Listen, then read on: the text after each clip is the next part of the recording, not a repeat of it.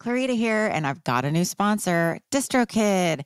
If you want to release your music into the world, DistroKid's the easiest way to get your music into all the major streaming platforms, unlimited uploads, and keep 100% of your royalties. And because you're a Design Freaks listener, you get 30% off. Go to distrokid.com/VIP/designfreaks. DistroKid. This episode is sponsored by iZotope.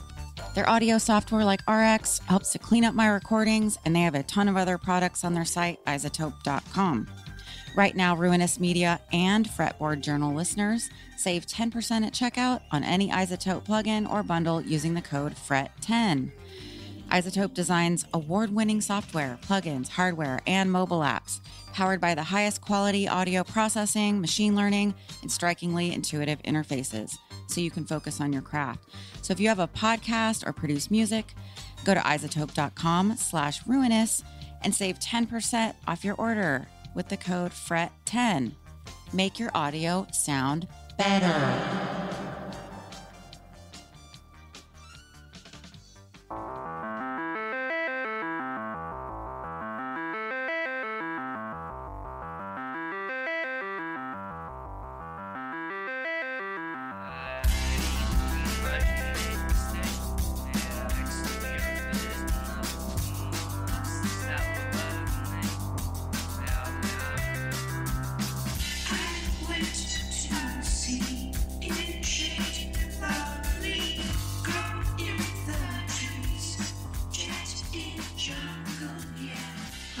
Welcome to another episode of the Design Freaks podcast, where we talk about music industry, art and design, and UFOs at the bottom of a pyramid.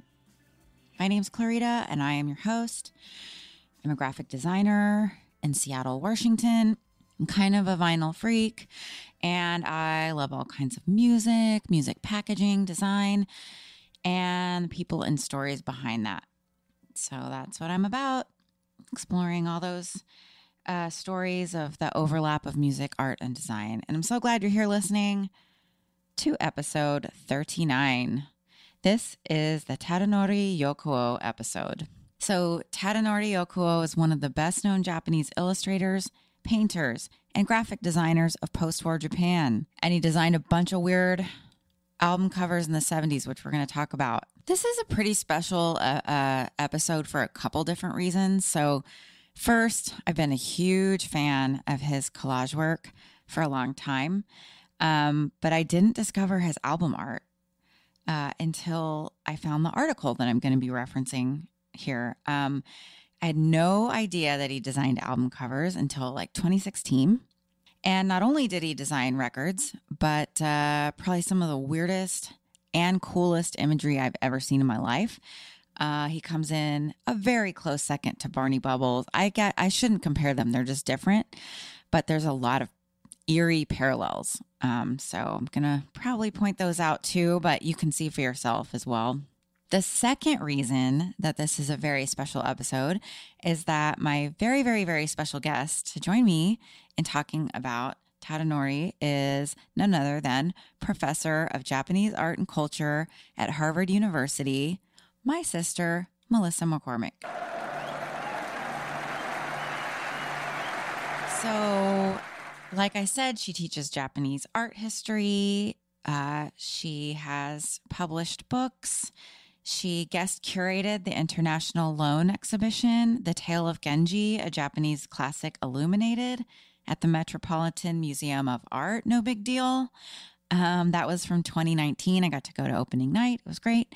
And got a private tour of the exhibition, which was so incredible. I'm brutally simplifying, but The Tale of Genji is an epic sort of saga. There's like ghosts. There's over 200 characters, all kinds of drama. And it's sort of like their epic Game of Thrones. And just to note that The Tale of Genji does come up later in the episode. You can see everything she's done, and she even offers a free class through Harvard at edX.org.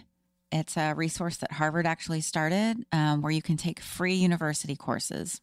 So I'll have all of her links on my website, and it was such an absolute honor to have her on the show. And she not only took the time to chat with me, so, to give context to all this stuff, but also she did her own research on Santana's album Lotus that Tadanori designed in 1974. And that holds the world's record for the most number of gatefolds.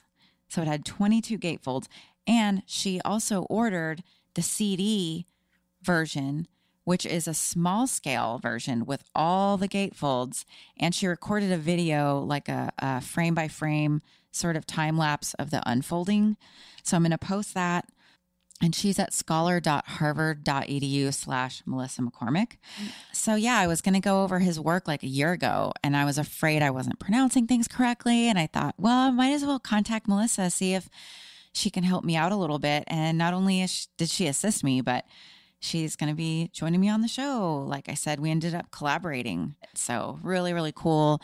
And so what I'm going to talk about to lead into that conversation with her is his early life. It's like a snapshot of what led him up to those albums, to designing those record sleeves, which is, spoiler, it's the posters. And then I'm going to talk about like his breakout work and work with the Beatles and Cat Stevens. And then I'm going to get into my talk with Melissa about Lotus. But before that, I wanted to say thank you for listening. If you enjoy the show, please share, let others know about it.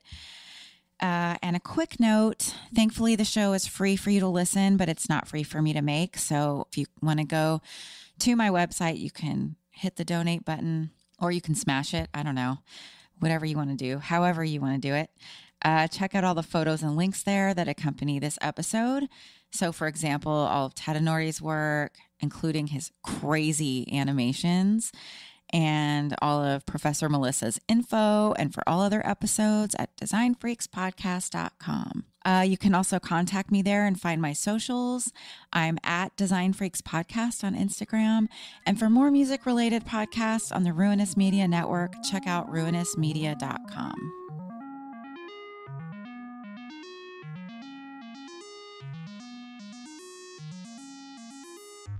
So right off the bat, I want to talk about the main source for this episode is an article called The Album Design of Yokoo Tadanori, and that's by redbullmusicacademy.com. And they have done some really cool articles on graphic designers, artists, musicians. It's a really excellent resource, very, very cool, very well designed, well written, and I always learn a lot. So thank you, redbullmusicacademy.com. And they noted in their article that all names are presented in the proper Japanese order, with family name first and proper name second. So sometimes if I'm quoting that article, the names sometimes switch around, but you'll know who I'm talking about. They also say many of the images, and I sourced from those, are courtesy of an unknown author behind the Japan-centered blog Pink Tentacle. I don't think that exists anymore, but I had to give it credit. Okay, my other main source is the book called Tadanori Yokoo, and this is the exhibition catalog published in 2006 for the exhibition at, Fondation Cartier pour l'art contemporain. Pardon my French. And this is mostly about his paintings. There's also a really cool interview by Takayo Lida, which I'm going to read from a tiny bit to give some reference. So now I'm introducing you to Japanese designer Tadanori Yokoo.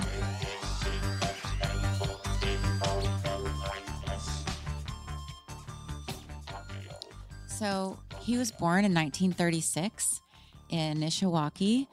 That's a small city in Hyogo Prefecture. It's about a 3.5-hour train ride from Kyoto.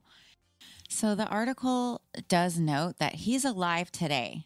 He's still cranking out book designs, posters, photography, and he's had a simultaneous career in painting as well.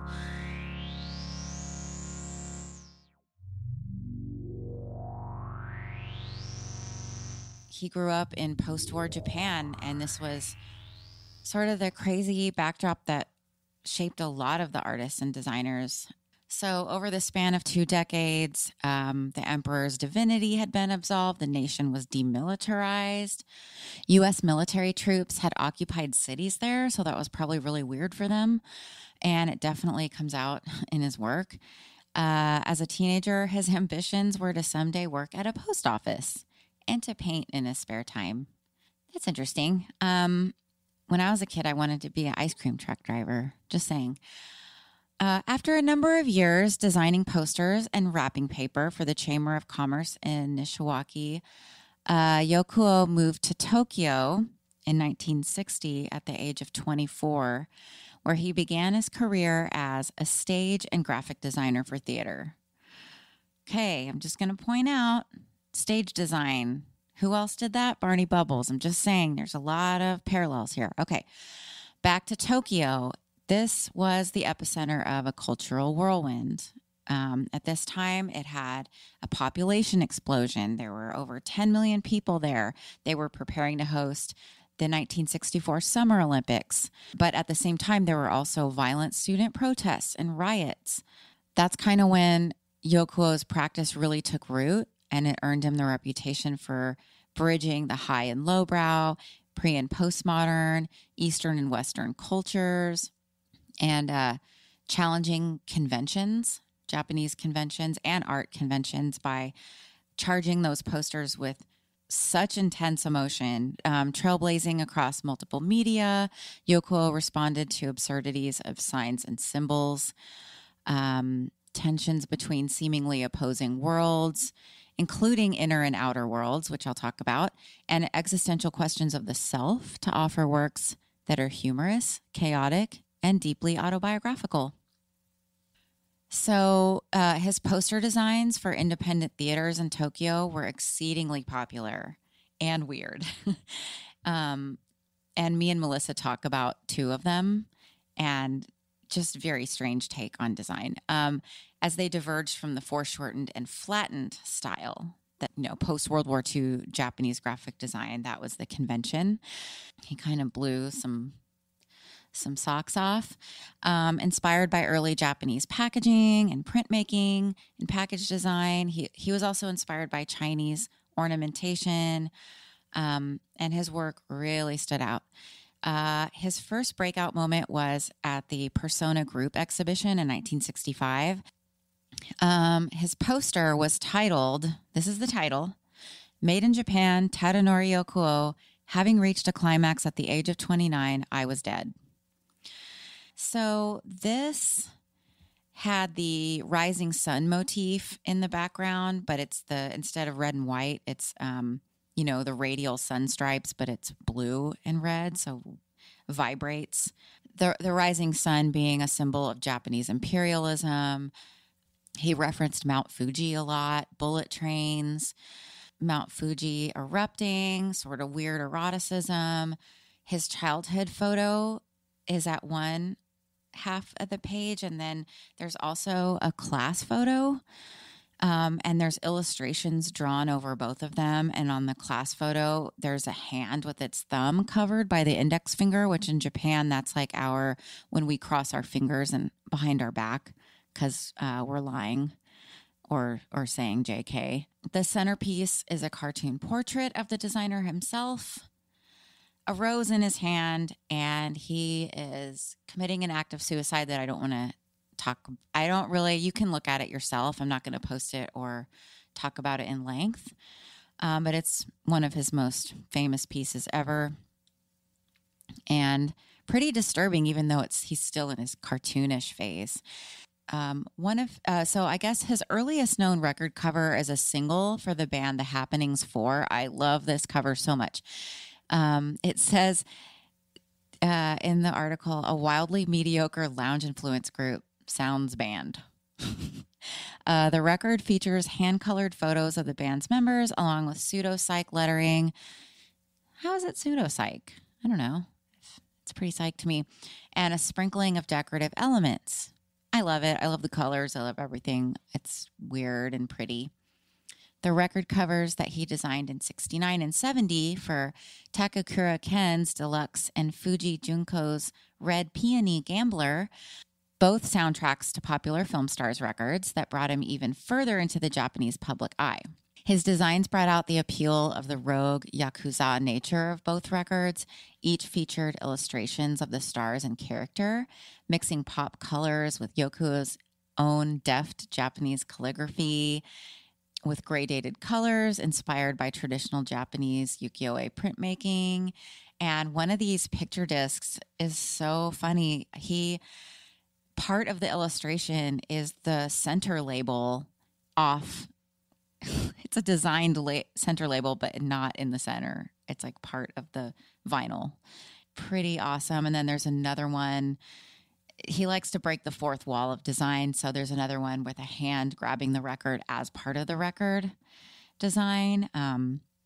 Toshi's opera from the works of Tadanori Yokoo was a hybrid psych experimental album by Yoko Ono's first husband and former student of John Cage. And it's a double picture disc, and it's an homage to Yoko's early graphic works. And it says here, it's a powerhouse of design and indeterminate music. I mean, these picture discs are gorgeous. Please, somebody send me one of these. I wish I had them. Anyways, that same year, he designed the cover for Kokoro no Uramado. And this is by Asaoka Rurika. And she was an immensely popular actress. She acted alongside Japan's most talented actors at that time, including Shishido Joe, who was perhaps the first actor to have surgically implanted cheeks so that he resembled a squirrel. It says here. The album featured a mind-blowing bee's eye view of Asaoka, one of post-war Japan's greatest sex symbols, and it stands as one of Yoko's greatest graphic works, a singular piece of brutalist collage. This is one of my favorite designs by him. The central figure is the actress that I mentioned, Asaoka, and she is sort of dissected into a million, like the way an insect eyes would see, into a bunch of cells.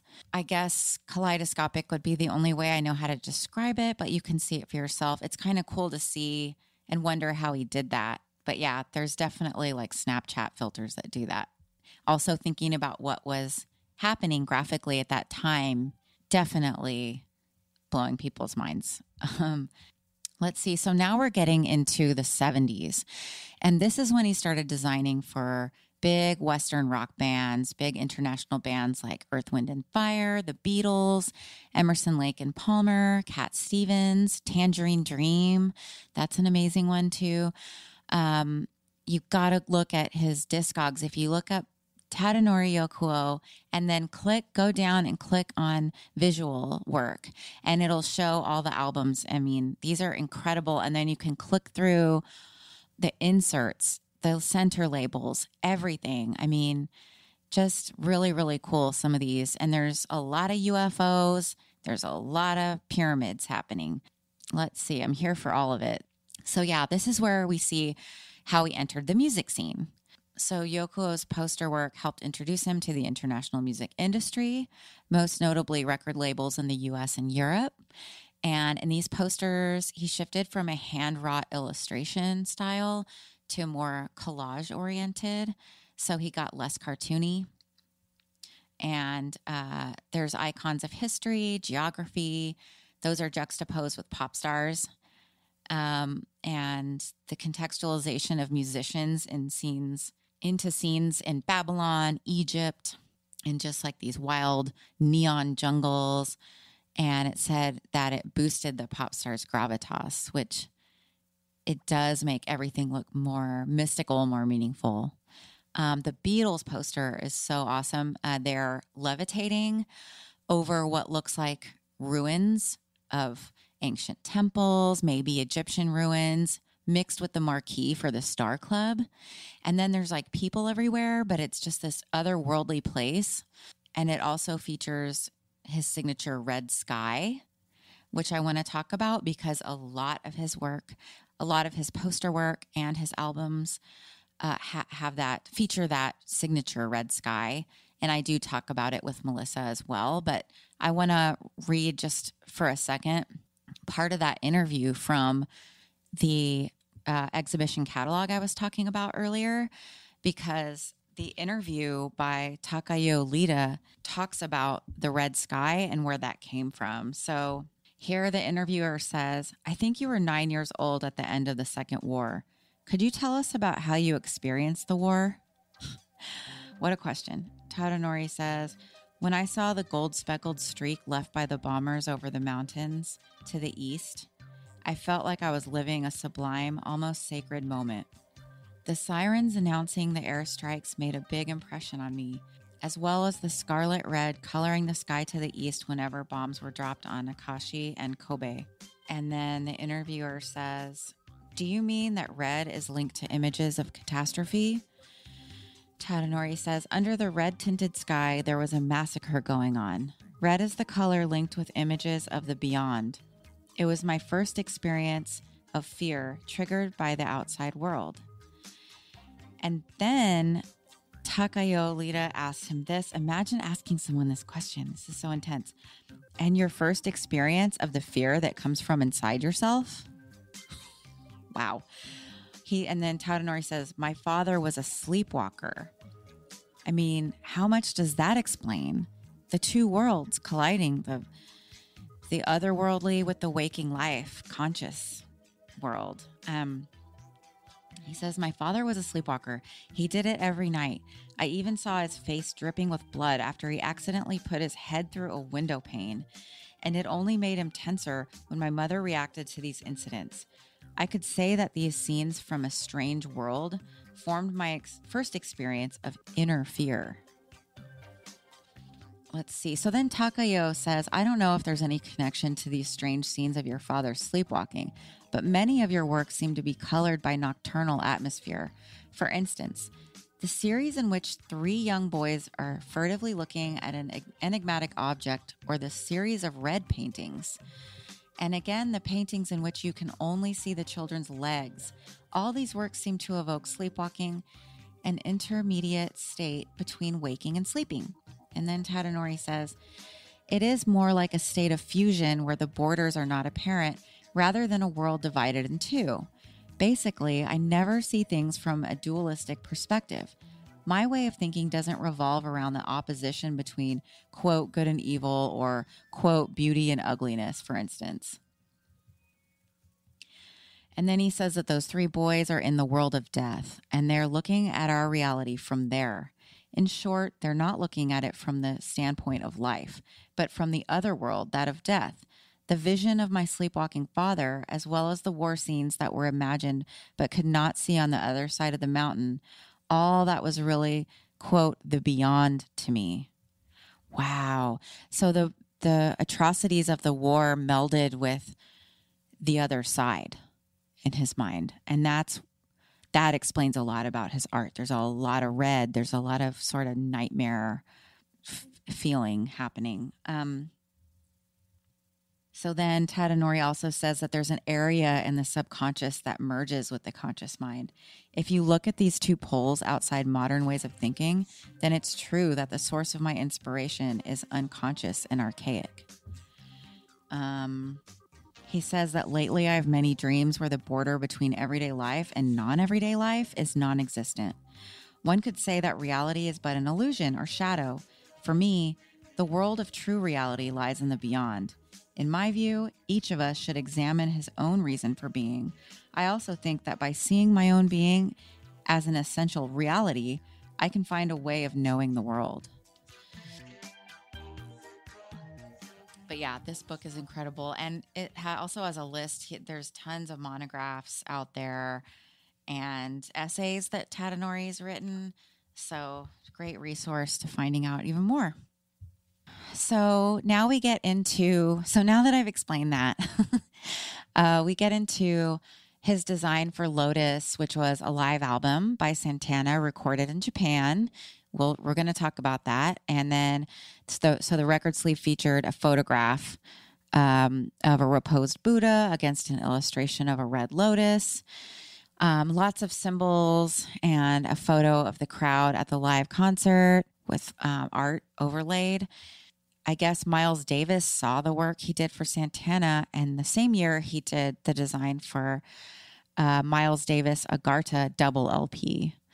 And that was also a live recording in Japan. And he wanted those themes also to be involved. But what's weird is that the album design for Lotus is about mythical subterranean utopia known as Agartha.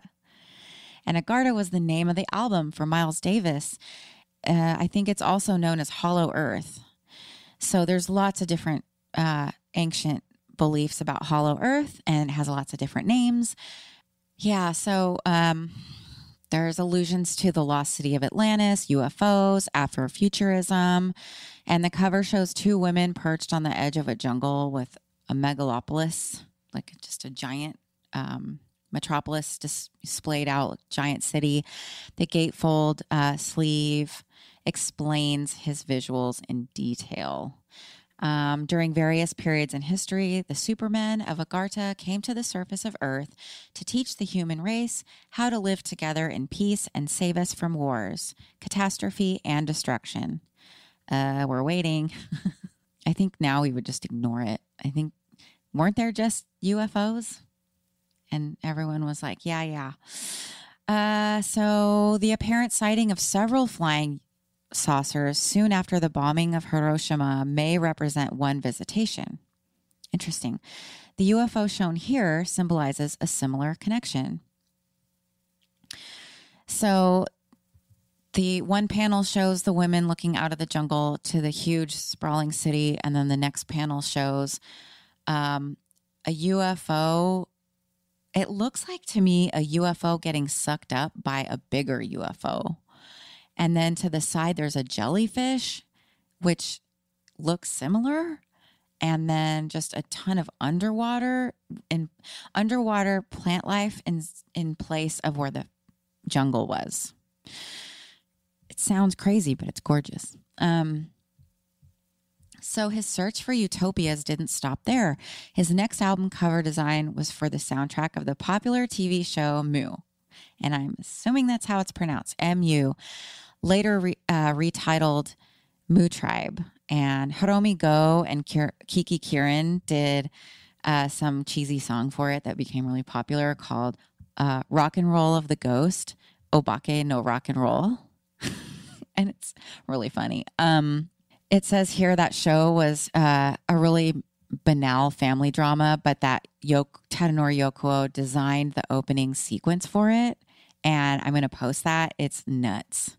And it shows there's all the same imagery that I'm going to talk about with Lotus, all the pan-religious iconography, the UFOs, the pyramids. There's even, I'm not sure if he was influenced by Storm Thorgerson, but there's the kind of a prism coming out that occurs in a couple different places. Reminiscent of the Pink Floyd Dark Side of the Moon a little bit, but like kind of taken to another level. And then the next big record packaging was for Amigos by Santana, and that was released in 1976. And the imagery continues the visual story from the Agartha with a psychedelic Mayan man and woman standing on a jungle cliff, and everything is like black light or neon, and there's this black void behind them.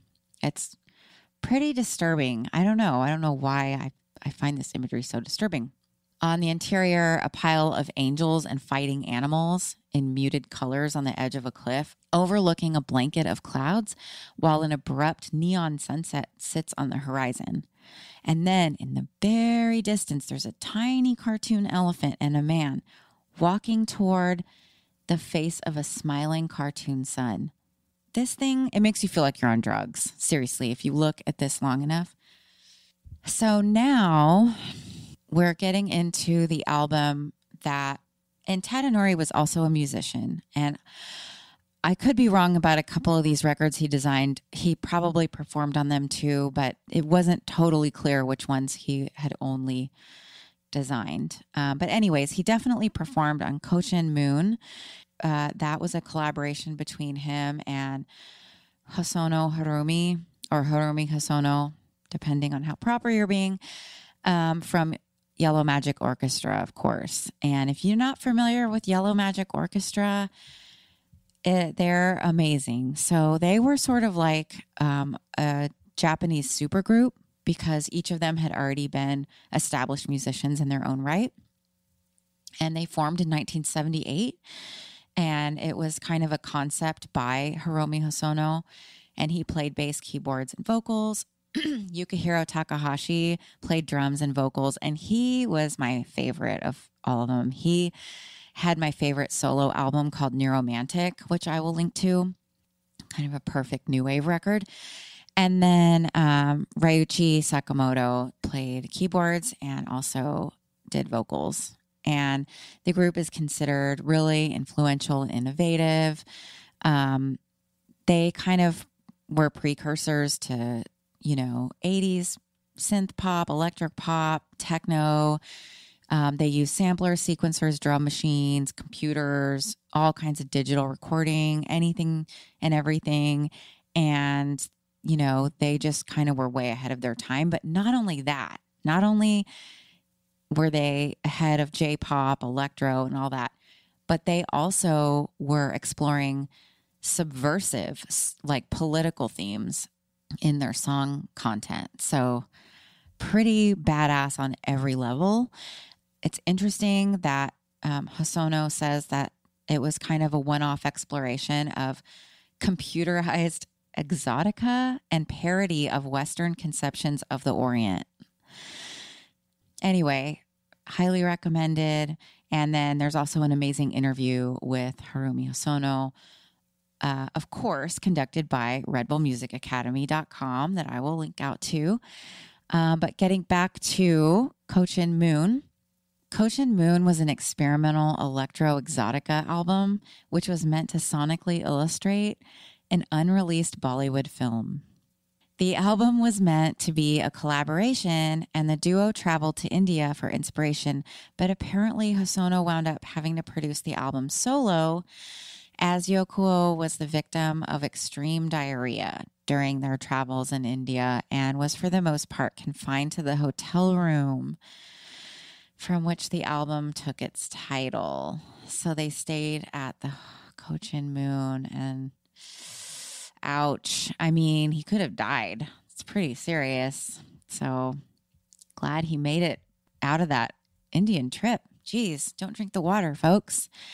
So the final installment of Yokoo's idealized alternate futures, sort of the pyramid, UFO, pan-religious theme, was the design for Japanese synthesizer king Isao Tomida's seminal 1978 album, The Bermuda Triangle.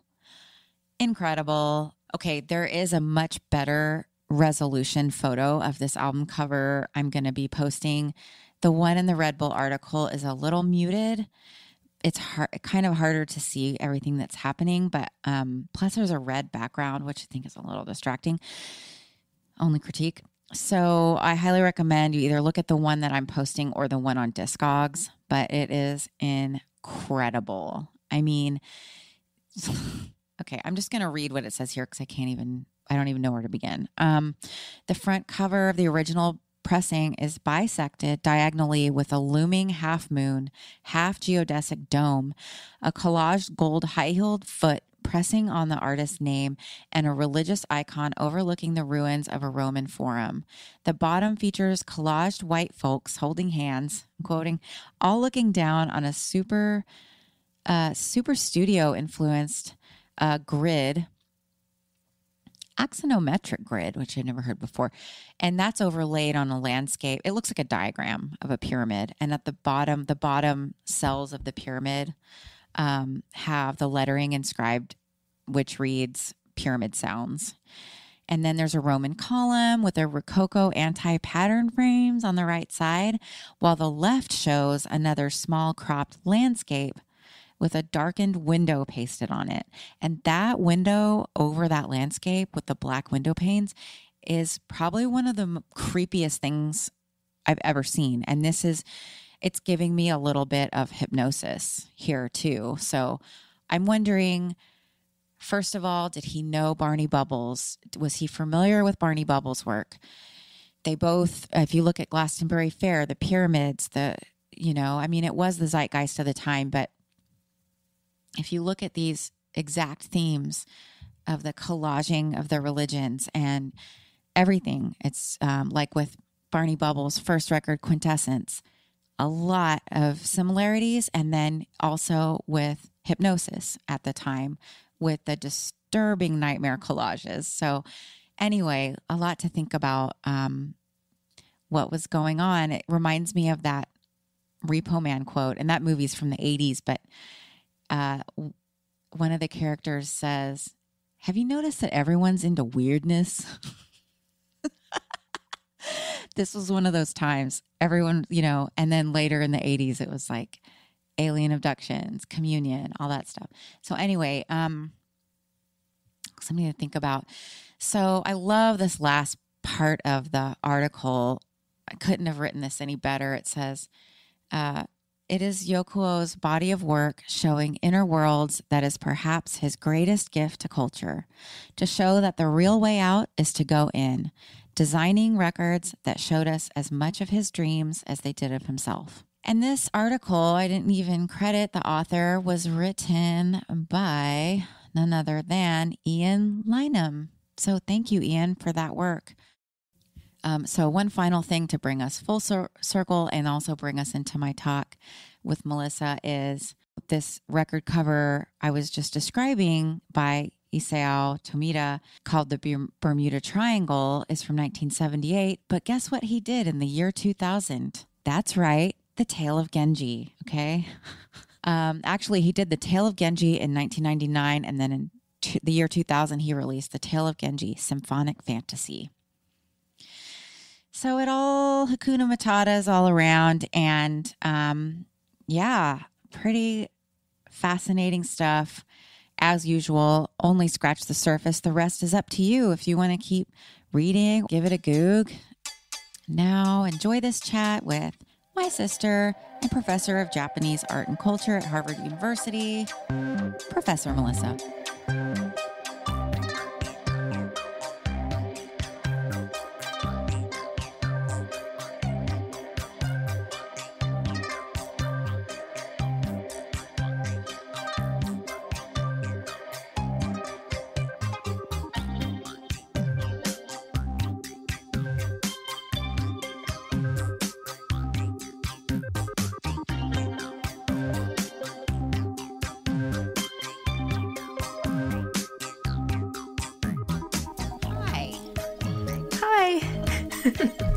Nice to see you, Clarita. Great. Hi, Melissa. Good. Glad to hear it. And thank you for joining me.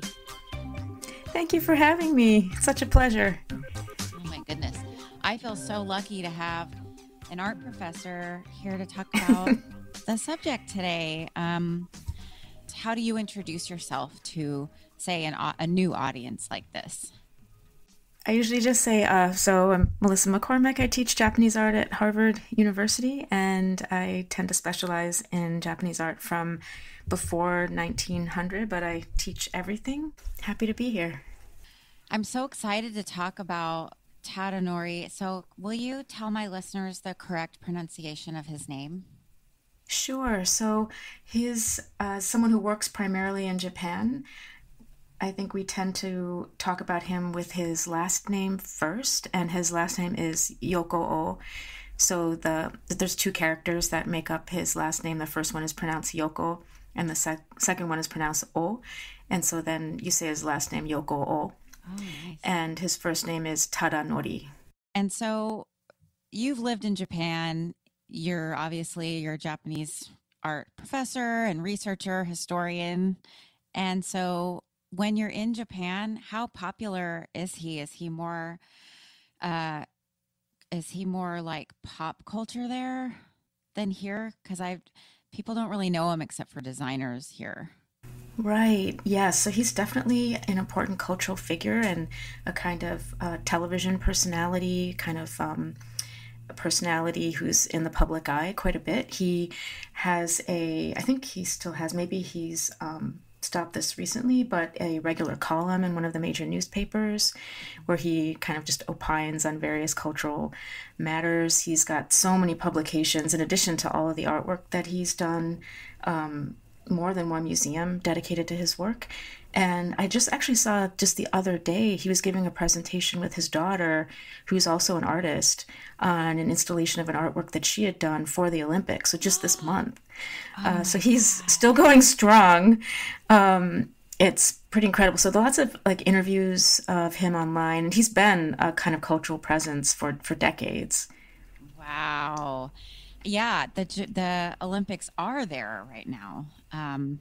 That's so interesting. Right, which is interesting timing because some of the things that I think we'll touch on today have to do with that moment in around 1964 when Tokyo was hosting the Olympics in the summer of that year. Yep. Great design too for that. I won't ask you what you think about this year's. Yeah, the logo is interesting. There was a bit of a controversy about that, but it all got hammered out. Let's see. Oh, because it was supposed to be 2020. But the checker pattern, I kind of like it. And there are different configurations of that. I think it's the geometrical design is pretty cool. Let me see. Oh yeah, I like the checker. It's there's a really fun and innovative spirit when it comes to Japan and the Olympics that I like. Um, but so his daughter. So did you know who his daughter was already? Okay, so they're actually together creating one of the biggest murals ever for the Olympics. So Tadanori Whoa. Yokoo and his daughter Mimi Yokoo. So the murals will appear on two Tokyo skyscrapers. Whoa. So I wonder if it's gonna look like his work at all. Oh, I think it's well, I think it should be you should be able to find some photographs online. Hmm. Um, they were just unveiled this month and they're going to be on display until September 5th. Oh, neat.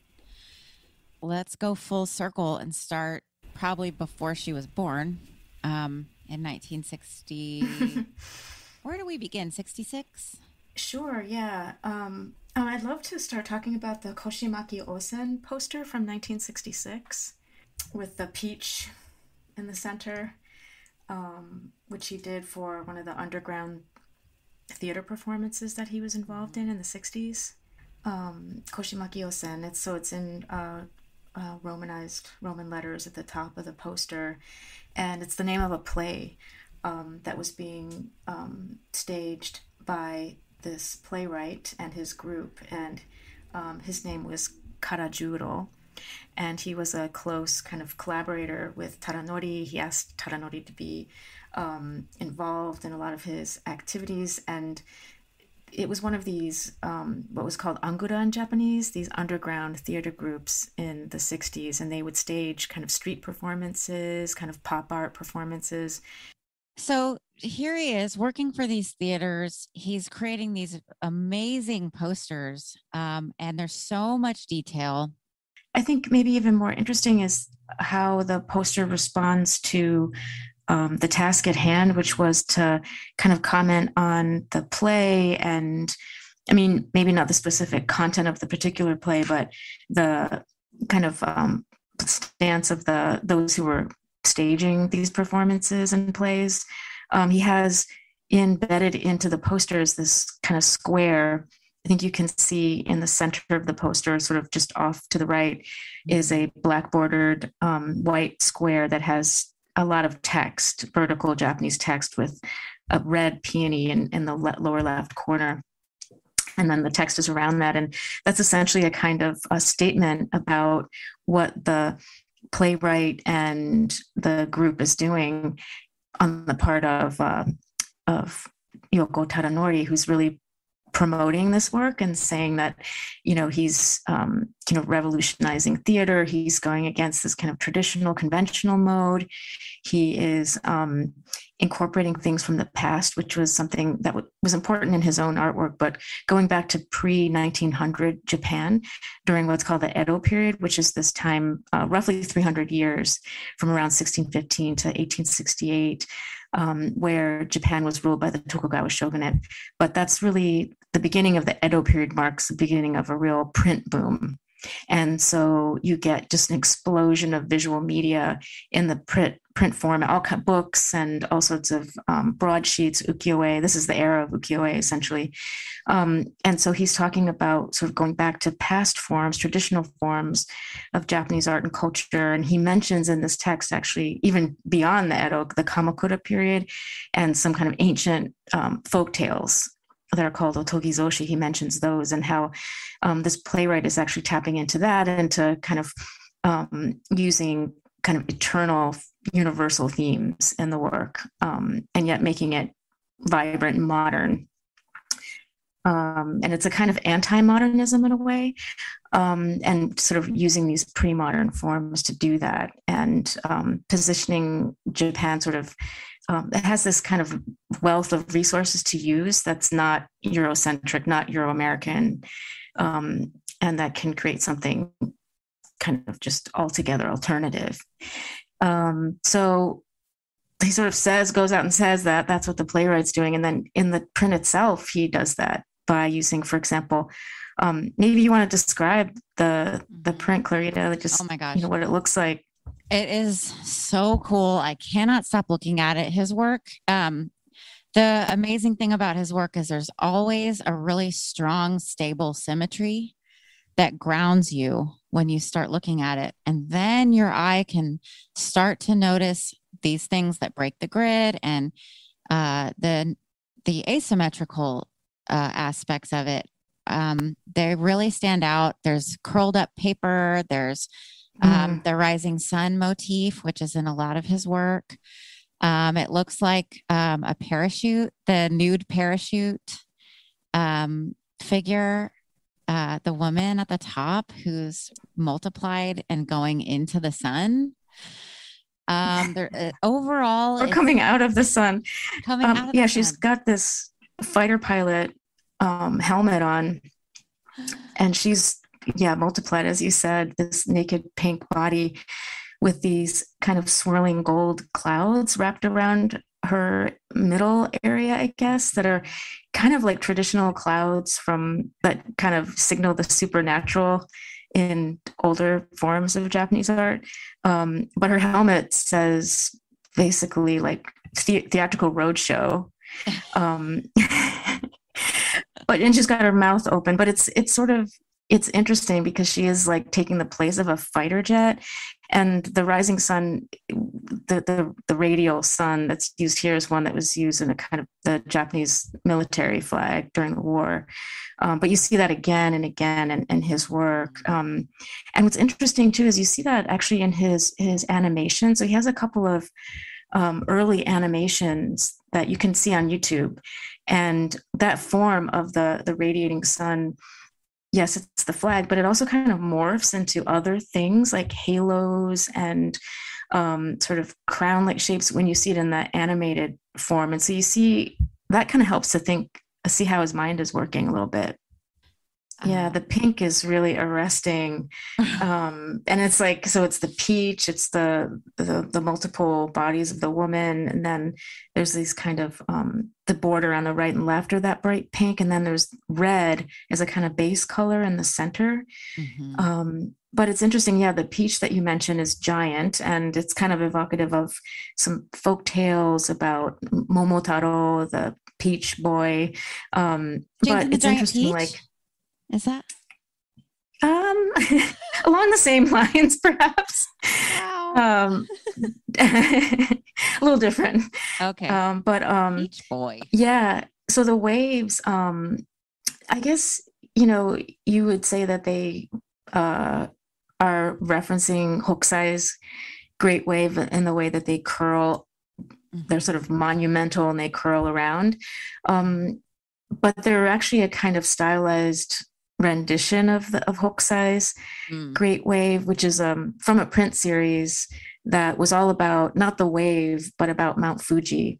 And so what Hokusai was doing in that famous print series was showing all the different ways, 36 ways of seeing Mount Fuji through different lenses, different landscapes, different sites. And so in the original print, what you would find is a tiny triangle of Fuji framed by the wave. But here he duplicates the wave. So he puts it, on either side. And instead of Fuji in the middle, there's that giant peach. And the Fuji mountain is, of course, kind of a symbol of Japan. So instead you have the peach replaced there with the Shinkansen, sort of in its stem area. But the way, he sort of takes the waves and takes them out of context and reduces them to just that single primary blue color. And then he kind of, it's almost like thinking about the printing process and duplication, the way he mirrors the wave on either side and frames the object in the center. But the Shinkansen too is interesting because this was made in 1966. The Shinkansen wasn't created, wasn't unveiled until 1964, so just 2 years before. And that was done in time to coincide with the Olympics. Oh, I see. Oh, wow. So it's really timely for this particular print. But then underneath all that, so that very kind of bright colored, the objects and so forth, the wave and the peach, is over this like newspaper image of two men confronting each other. It's kind of open-ended what they're actually doing. I tend to see, it sort of looks to me like they're about to engage in a kind of fight. Or because one of them is naked to me, or he's talking. Oh, really? I think and his lips are the same pink as the peach. The bright pink. So they look halftone newspaper, like almost Xeroxed. And then he's got those bright pink lips. And to me, it looks like he's not wearing a shirt, but I don't know. I think that I can see a collar in one of the details. Yeah. I see now. But the other one, the other figure is a man with a kind of suit coat on and like a bowler hat, or it's not quite a top hat, but a really, really formal attire. And we just see the back of his head. But then there's a little tiny bit of writing that's on a white ray of the sun that's coming out of his hat. What does it say? It says in Japanese, this is a photograph by Hosoe Eiko, who was a really incredible photographer who did images and portraits of the writer Yukio Mishima. And he also did a lot of work with the Buto theater troupe at the time, run by Hijikata. And so he's a really important avant-garde photographer. He has this great work of Mishima called Barake, sort of Death by Roses in English. And you can probably see some examples online if you look up Hosoe Eiko. And he has 4 exclamation points after he says that in Japanese. And so it's like sort of bragging a bit, like, look on this poster. I've even got a photograph by Hosoe, one of these important players in this whole artistic activity that's going on around him. But it's kind of interesting too, that little voice he puts in there, yelling out at the viewer, right? Like, look at this, it's kind of interesting that becomes a narrator in his designs, in some of these poster designs. So there's this kind of a sense of like addressing the viewer very literally with the words. Like even in that manifesto that he has here, in that long piece of text about the play, he really writes it from his point of view, addressing the person who's looking at the poster. And then another little interesting thing here is in the lower right corner, you mentioned how it kind of shows the paper in the print curling up. It's like this kind of weird play, right? This kind of self-referential. Yeah. Yeah, and it's a little photograph of the playwright actually. Oh. And he puts his name there and he puts an arrow pointing to him. Mm-hmm. Um, and he says, "This person is Karajuro." And then he has that little photo of him in red. And then below, there's just a straight on advertisement for a cafe in Tokyo. A cafe where you can Wow. listen to classical music. Mm-hmm. And so I guess it gives its address and phone number. So I guess it's like maybe helping to pay for the poster, right? It's Oh, advertising. interesting. Wow. Yeah. And so he'll do that kind of thing again and again, like sort of bring in even more kind of like visually compelling little advertisements and put them into his artwork. I don't Yeah, know. I mean, there's a lot going on. There's a whole lot going on, but I love that. That's the same thing Barney Bubbles did, was he took away that central figure and he created kind of a shotgun blast. He used the whole canvas, just like this, where people could Mm. travel, their eyes could travel around, and there was lots to do and see. And it creates a world, not just one central image. So, Yeah, I mean, there's so much information contained in there in terms of just informing the viewer about what the play and the staging is about and all that. So it's almost not really a poster, right? mhm. It's more of a kind of document for the troupe in some ways. It's a kind of statement of purpose Yeah. and one that aligns really visually as well as kind of in terms of content with what they wanted to do. Yeah, it's so perfect and But so beautiful. yeah, and even though, like as you said, it's got all that going on with like a little map and addresses and names of the artists and or the actors, it's was one of these works that was collected by MoMA, right? So Yep.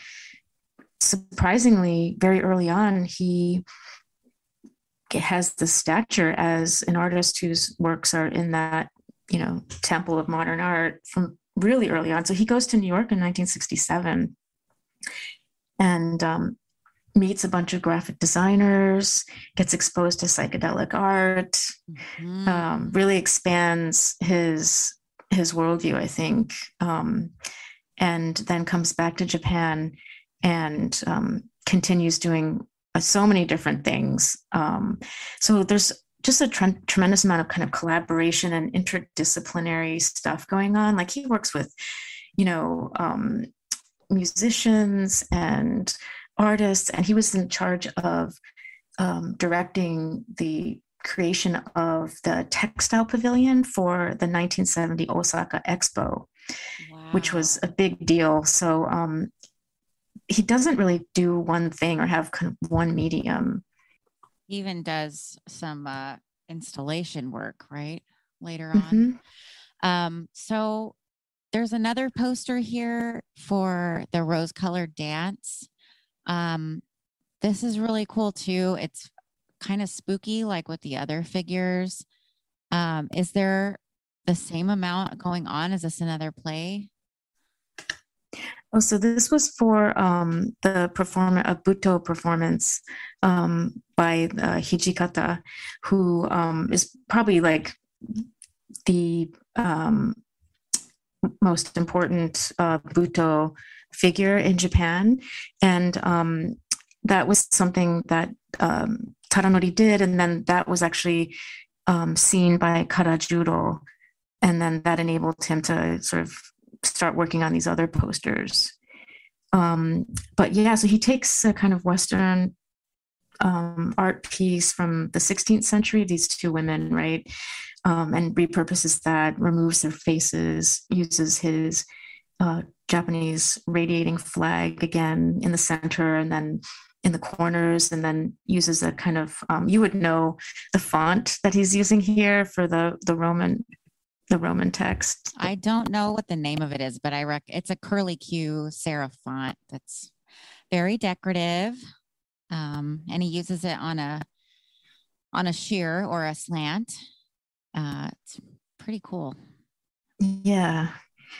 So I guess one of the things that he's doing, and he has said this, is that he was kind of really going against the grain of modernism at the time, introducing so many kitsch elements into his work and decorative elements that were sort of, just anathema to the high modernists. I love it. It's a beautiful middle finger that he created. But I'm also noticing one of the figures looks to be squirting the other one's breast milk onto her face. Just thought I'd point that out. And then the other one has her hand in a cake down below. Like there's frosting on her hand and her face is the color of the frosting. So maybe that it's a statement about traditional female roles, perhaps. Yeah, I mean, there are a lot of different things going on. Eroticism, death, big themes in his work. And then the train at the top this time.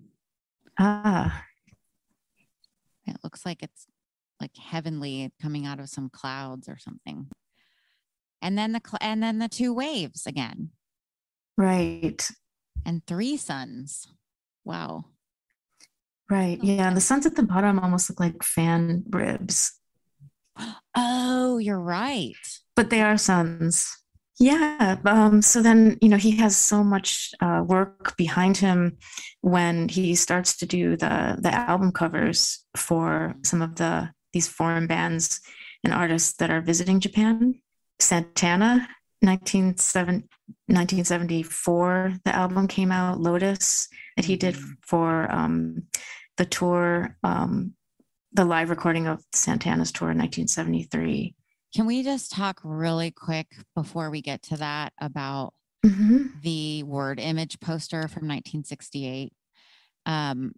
Because I saw the other day and it was being an ad that was targeted towards me, a bathing suit with the eyeball on it, an exact replica. And I've seen this imagery a lot of places and everywhere on Pinterest. People rip it off all the time. The multiple open mouths, the color story, the whole thing, the strong black, background or outlines. But he's never credited. And I wonder if it's like a Keith Haring sort of thing where it's just belongs to the world now, but he's still alive. I think you have a different algorithm. Okay. Than I do. But yeah.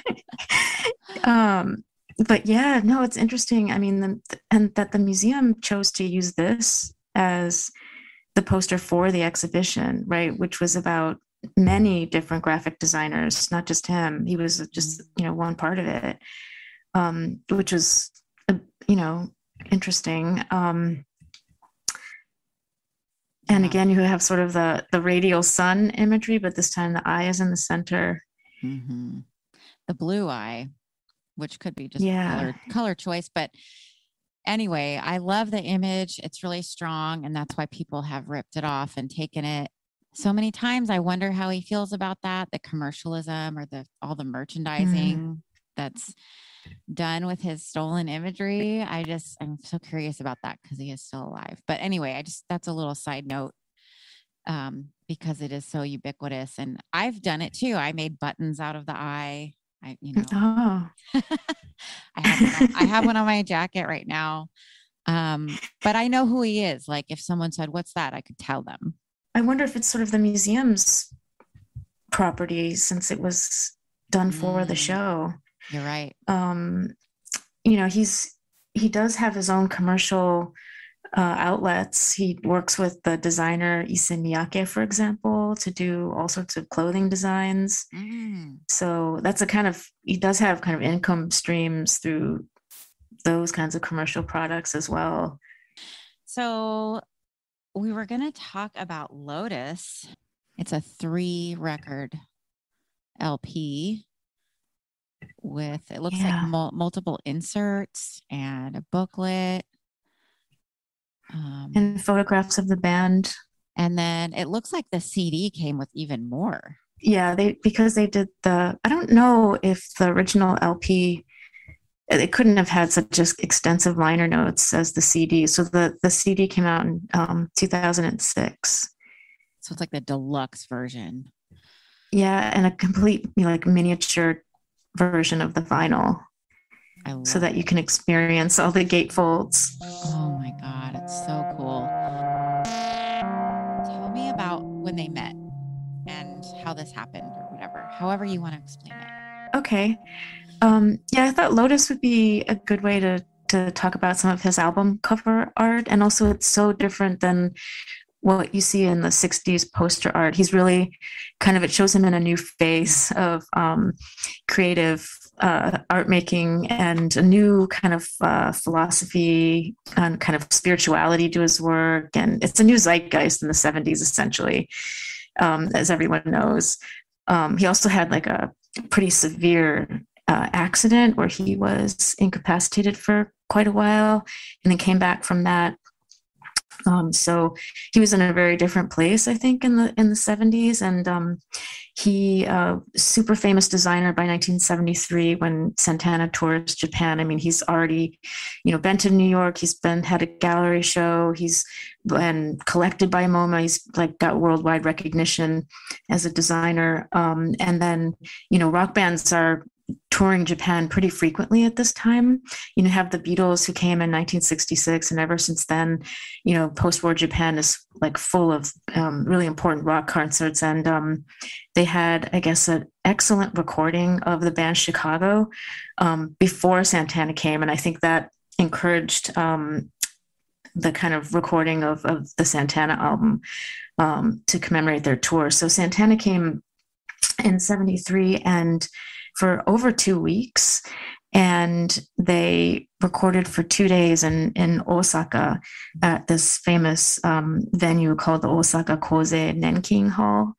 Not as famous as the Budokan in Tokyo, which again was a building built for the 64 Olympics. That's the Beatles played. I mean, everybody's played there, and that's, I guess, it's a great concert hall. But Budokan is literally like martial arts hall because it was made for that purpose for the Olympics. But anyway, so they record Santana over 2 days in Osaka, and according to everybody, these are like fantastic recordings, like just really incredible quality.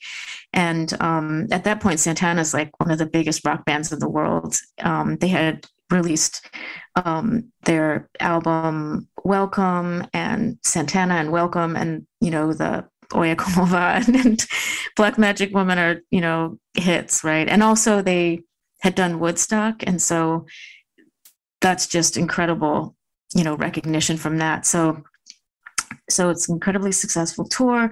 While they're there, the Sony executive, Sony Japan, brings Carlos Santana to meet Yoko Tadanori and brings Carlos Santana to his studio. And so they have a meeting and they really hit it off. At that point, like Carlos Santana has a guru, and Yoko Tadanori is really kind of interested in spiritual matters. He will, in the following year, he writes a book about his various Zen meditation practice because he's pretty serious about it. So they're kind of on the same page, and they really hit it off. And the Sony exec says, how about if I ask Tadanori to design the jacket for the live album? And Carlos Santana was really excited about that. And so they get to work, and Yoko has an assistant by the name of Tajima Teruhisa, who has a lot of recollections about this whole process, which is interesting. But the album is incredible, and it's worth talking about because, it still holds the world's record for largest number of gatefolds, which is 22 in this case. Wow. And so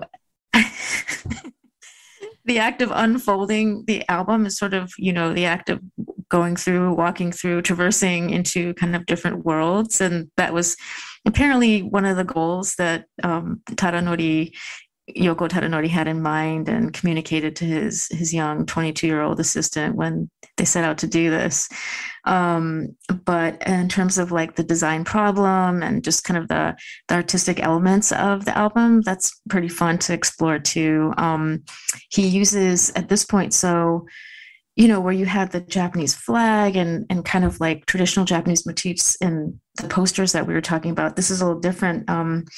It seems much more trying to go for a kind of universal aesthetic, a kind of pan-religious, universal kind of religious approach to all sorts of iconography from different world religions. But there's something that's especially kind of Pan-Asian about it. He uses references to Buddhism, to Hinduism, and that's kind of interesting. But I guess as a design problem, then how do you make this thing cohere across 22 separate surfaces? Wow. I mean, what an ambitious undertaking. And so I wonder what that meeting was like.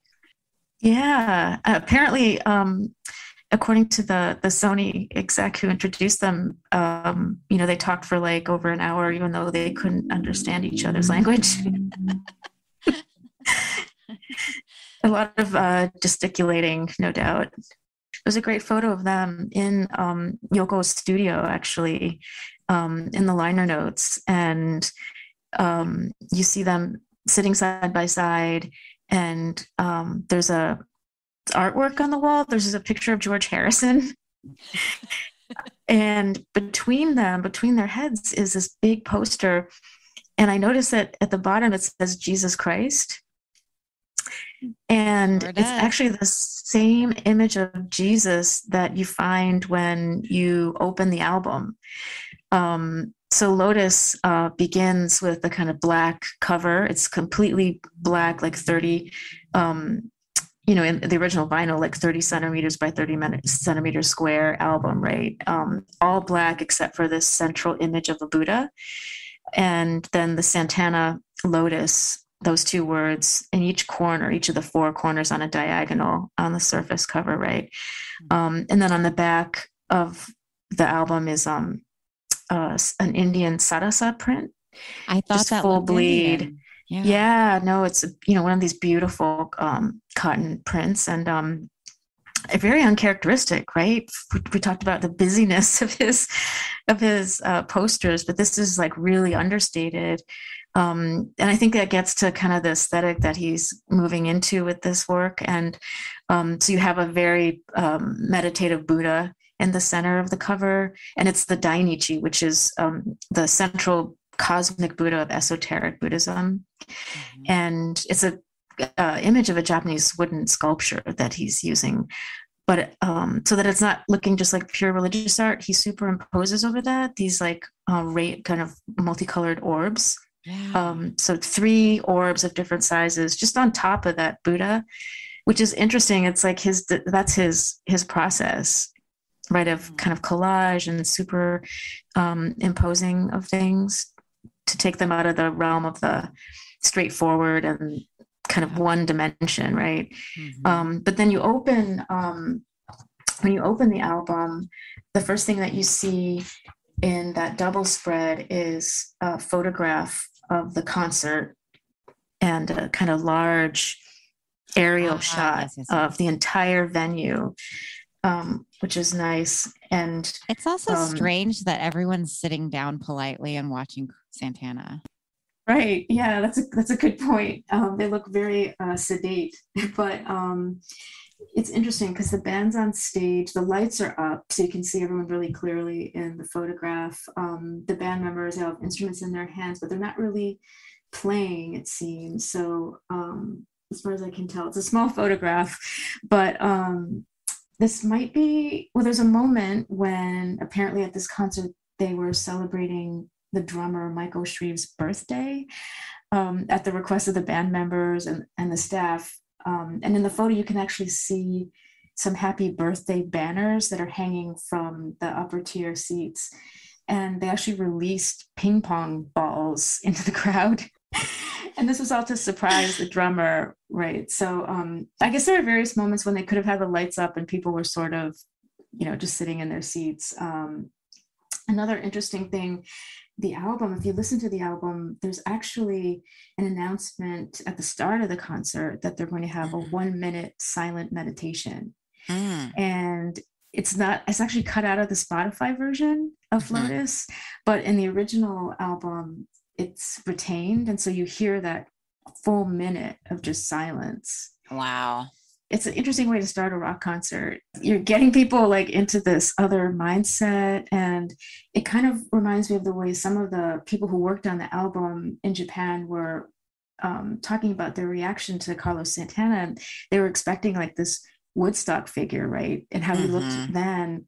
But when he showed up in Japan, his hair was cut short, his mustache was neatly trimmed, he was wearing all white, he had a button with a picture of his guru on it, and according to some, he looked like a very spiritual man, which he kind of was. He was a vegetarian. And there's one guy who recounts like going to a restaurant in Roppongi in Tokyo with Tadanori and the album producer, and how he ordered tofu steak. So he was a very different kind of Carlos Santana than I think the image they got from Woodstock, but it shows how they really constructed the concert that way as well, like had that ethos in the way they presented their music as first clearing the mind, preparing everyone for a kind of spiritual experience to get into the zone. And it's interesting to think about the power of that moment, of that minute, right? That many people all at once. It's also, I think, good to always think about how the content of the music might relate to the album design. And at least in some of Tadanori's other works, he actually did, mentioned clearly listening to the music and then designing. And so for the Lotus album, in addition to that minute of meditation, the concert starts with this beautiful song composed or arranged by Alice Coltrane. Wow. Going Home. Okay. Which is it's a sweet song, apparently played at her funeral. And I just wanted to tell your listeners to go out and listen to Alice Coltrane and listen to her version of Going Home and to see the difference. But it's a time when, Carlos Santana and Alice Coltrane were collaborating. Even today, Carlos will always mention the importance of John Coltrane's Love Supreme. But he had great respect, obviously, for Alice, who's just a musical genius. So it's very, very cool that I think her piece is included first on this album.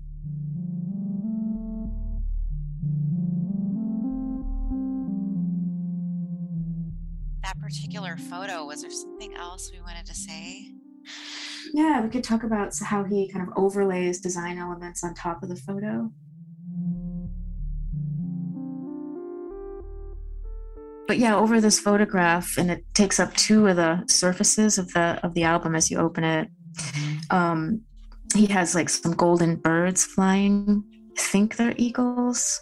And then he puts this image of the lotus flower with a blue kind of radiating orb on top of it. And there's a kind of projector light. And this is a little bit in the weeds here. There's a projector light in the far distance from in the concert venue that's illuminating the stage. And he puts that lotus as though it's kind of floating on that ray of light. Oh, it's so weird. It's smart, right? But then, so the album is constructed so that you open up the photograph, and so then you'll get like a horizontal spread of 1, 2, 3, 4, 5 surfaces. Like one long horizontal. Oh, I see. Yeah. It's hard to imagine if you don't see it, but in the very center is a golden Buddha, and then that's a whole surface unto itself. And then to the right of that is another separate square with Jesus's image, just a headshot. And then on the other side of the Buddha is an image of Krishna. And Jesus is from that painting. The Jesus is from the poster that was hanging behind them when Carlos and Tadanori first met.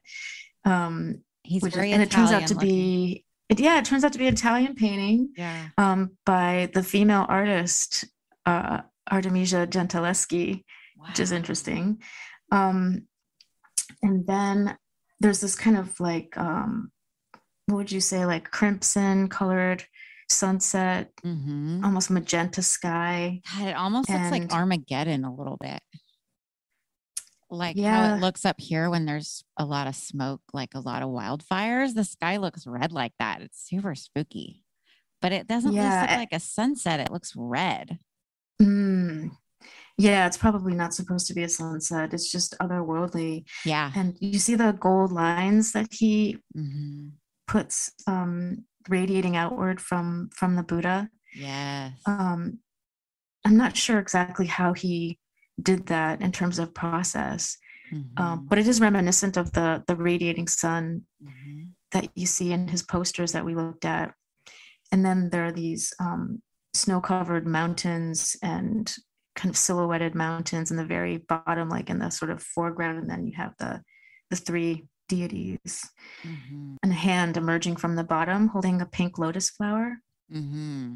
That is which is spooky. probably the hand of Radha, the consort of Krishna. Oh, okay. And then so the outermost flaps, which are kind of inserted the into the album as separate pieces, they're sort of movable parts to the album. They consist of wings essentially that fold in and on top of each other, so that you have these extra surfaces to play with.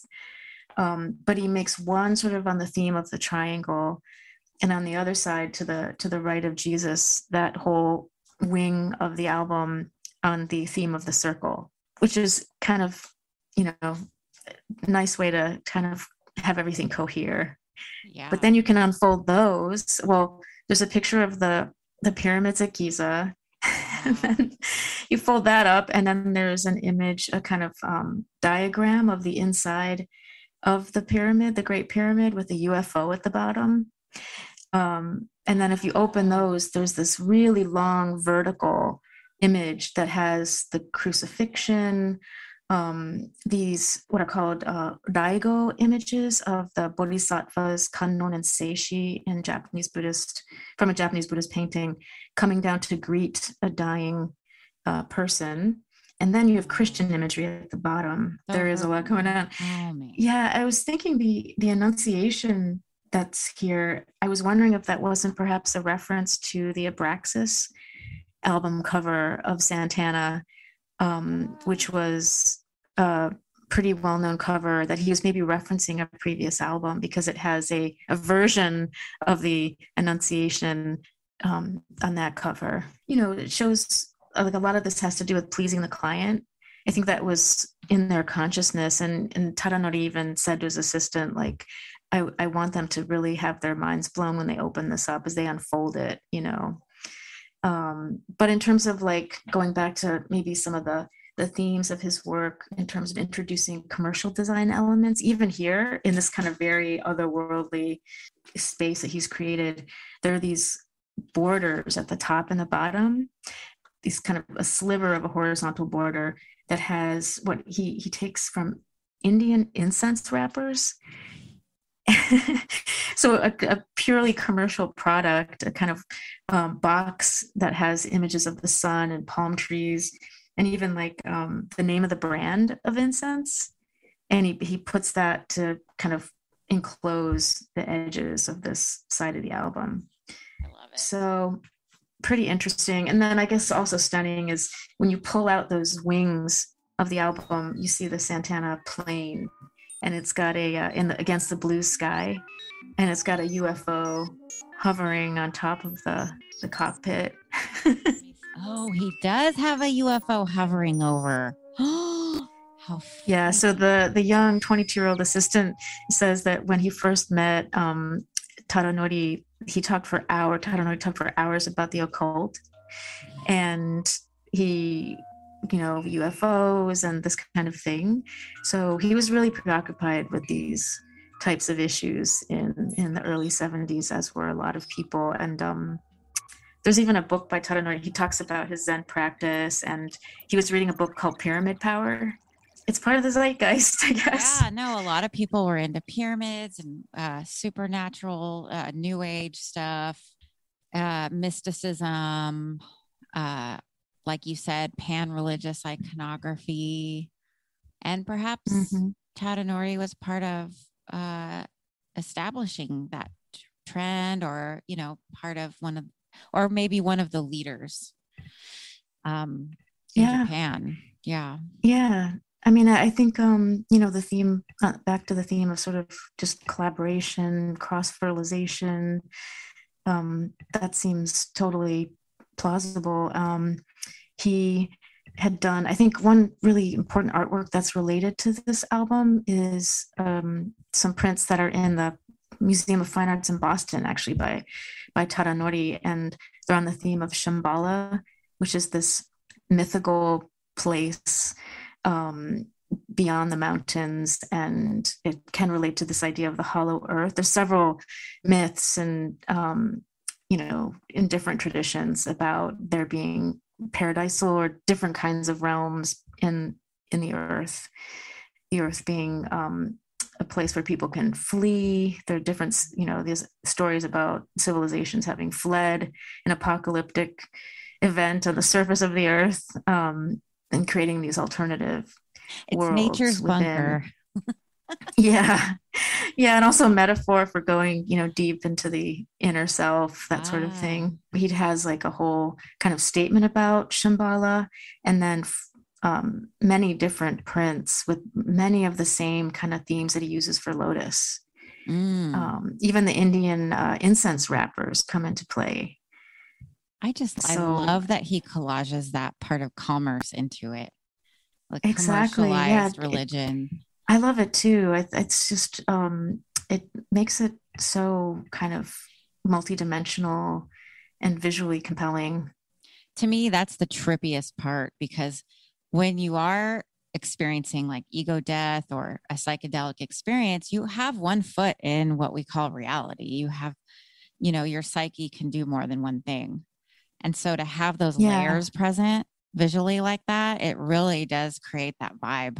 And then also even like the design challenge of finding an object. So like a found piece of art that's going to fit perfectly with the kind of composition that he's manufacturing by hand. And there's that nice kind of tension or just, complementarity of like the handmade and then the introduced already found object.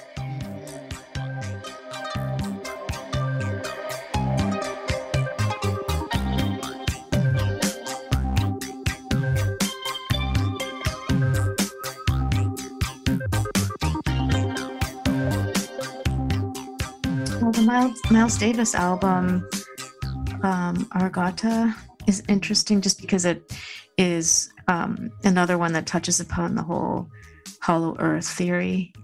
And Tadanori did that album and then has even a clear statement about what he was thinking in terms of introducing the some of the design elements like the UFO and his ideas about the hollow earth. So it wasn't just for Santana, but this is then starting to impact, different. So I guess, the thing is like, we're only just scratching the surface of Yokoo Tadanori. There's so much, all the other decades that he's been active. But this is a pretty fun couple of decades to delve into, the 60s and 70s. Yeah, it's just a snapshot, folks, but it's it's a pretty cool one. And it's all, there's some great album covers that I had never seen before, even though I was familiar with his posters.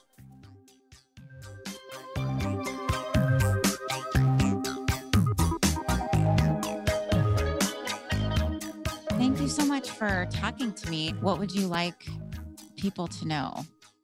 If anyone wants to know more about the work on traditional Japanese art that I do, I have a free course on edX called The Book in Japan. You can take courses for Harvard courses for free, all sorts of university courses for free. So it's self-paced, and people can jump ahead to different modules, and it's all free, so they can skip the assignments and all of that. Oh, wow. And just look at the videos. I go through all the various book-related collections in the Harvard Library and Museum. The last module is kind of relevant for what we were talking about with his posters and prints, just because I look at a book in detail that we have in our library here, and it does some of the interesting things that Tadanori does in terms of like paper that's rolling back on itself and like gesturing to the reader, breaking the fourth wall, that kind of thing. And it does it like early pre-1900s. So whoa. Yeah, Harvard started this as a way, as kind of, nonprofit learning, online learning, MOOCs.